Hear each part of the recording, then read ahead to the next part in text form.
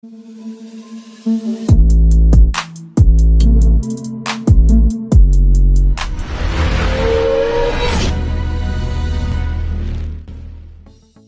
ស្តីបងប្អូនទាំងអស់គ្នា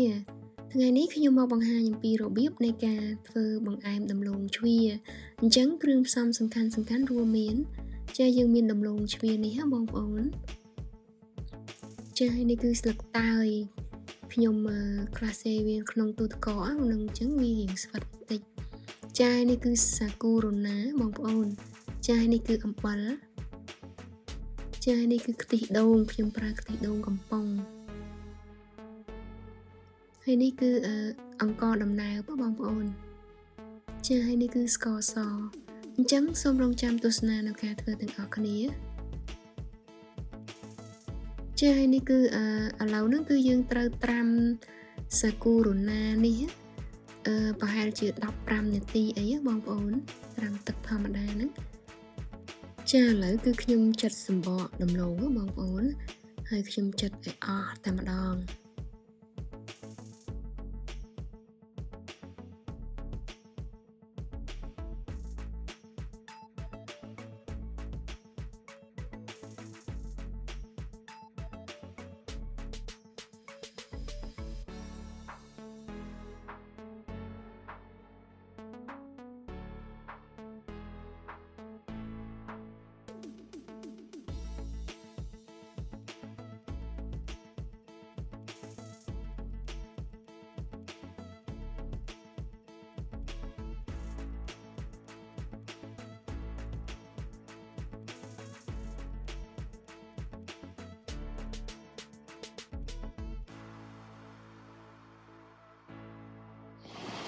ចាអញ្ចឹងជាបន្តទៀតនេះគឺខ្ញុំមកកោះដំឡូងបែបនេះបងប្អូន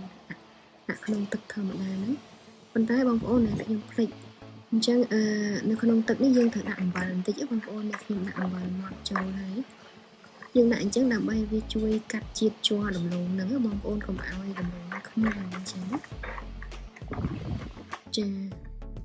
អញ្ចឹងជាបន្តទៀតគឺខ្ញុំកោះដំឡូងហ្នឹងដាក់ចូលត្រាំក្នុងទឹកនេះទាំងអស់តែម្ដង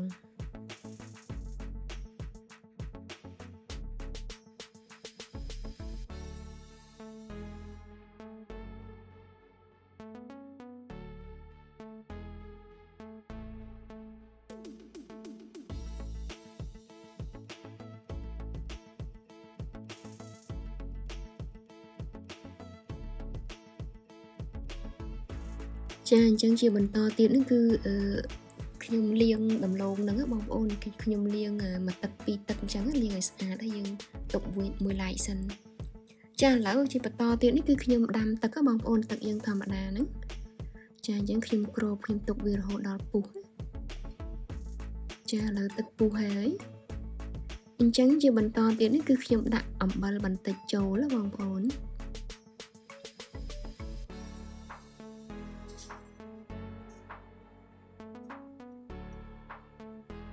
ចាអញ្ចឹងខ្ញុំដាក់អំបិលបន្តិចចូលហើយ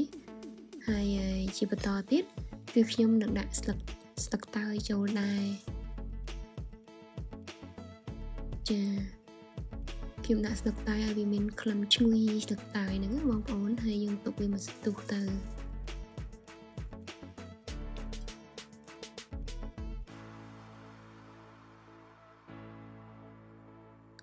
ចាឥឡូវជាបន្តទៀតនេះគឺខ្ញុំនឹងដាក់ដំឡូងចូលដែរបងប្អូនចានេះដំឡូងដែលខ្ញុំបានកោះហើយនឹងលាងទឹកស្អាតហើយហ្នឹងខ្ញុំដាក់ចូលទៅទាំងអស់តែម្ដង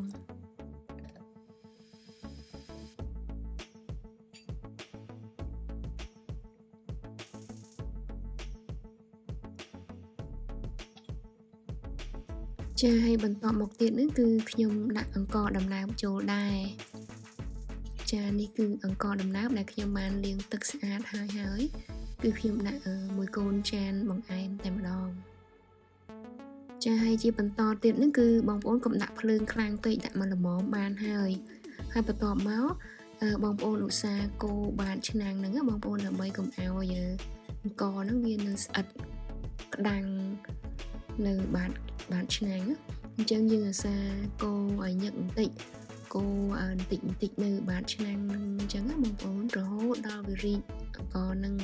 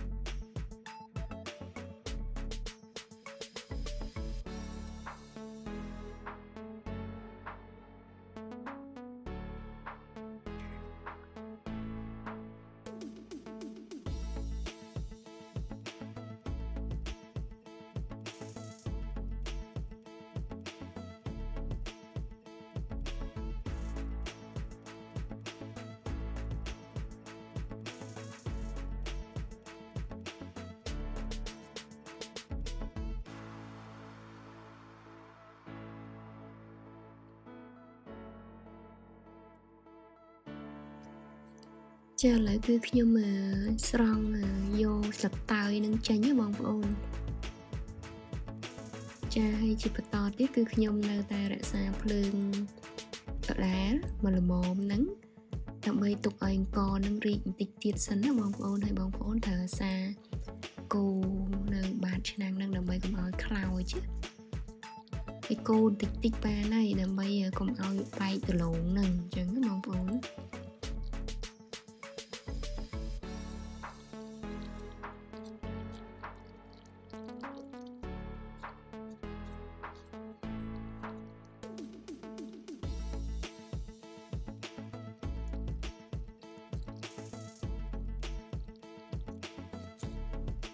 ចាឥឡូវជាបន្តទៀតនេះគឺខ្ញុំដាក់ស្ករសចូលបងប្អូនស្ករសហ្នឹងក៏ខ្ញុំដាក់មួយកូនចានដែរមួយកូនចានបង្អែមហ្នឹងចាហើយបន្តមកគឺខ្ញុំកូរស្ករហ្នឹងឲ្យរលាយបន្តិចចាឥឡូវគឺខ្ញុំដាក់សាគូរណាហ្នឹងហើយគេហៅថាសាគូថ្មិញរណាហ្នឹងបងប្អូនខ្ញុំបានត្រាំទឹកហើយក៏លាងស្អាតហើយគឺចាក់ចូលហើយអញ្ចឹងយើងទុកមួយសន្ទុះហើយបងប្អូនត្រូវសារកូរបាតឆ្នាំងអញ្ចឹងព្រោះកុំឲ្យវាខ្លោចហើយសម្រាប់ភ្លើងកុំដាក់ខ្លាំងដាក់មកល្មមបានហើយ